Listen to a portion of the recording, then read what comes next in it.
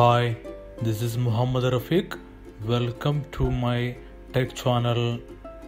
If you new here, make sure click that subscribe button and enable bell icon for getting notifications for my future video uploads.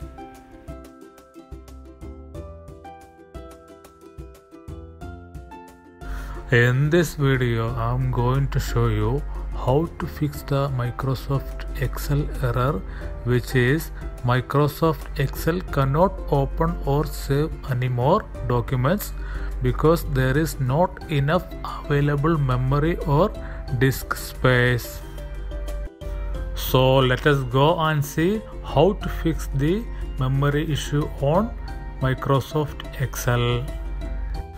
Here I am using Microsoft Excel 2016 and I will show you the error. Here I just opened on Excel file and you can see the error came up, not enough memory. So for fixing, just click on file, then options, and click on trust center and trust center settings, and here click on protected view and uncheck all the options and click on OK. Click on OK. After that, try to open the Excel file. You can see the Excel open without any error.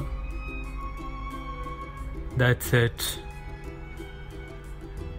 Thanks for watching the video. Don't forget to subscribe my channel. If this video was helpful for you, please like the video, and if you have any queries, please comment below the video. I will look into it.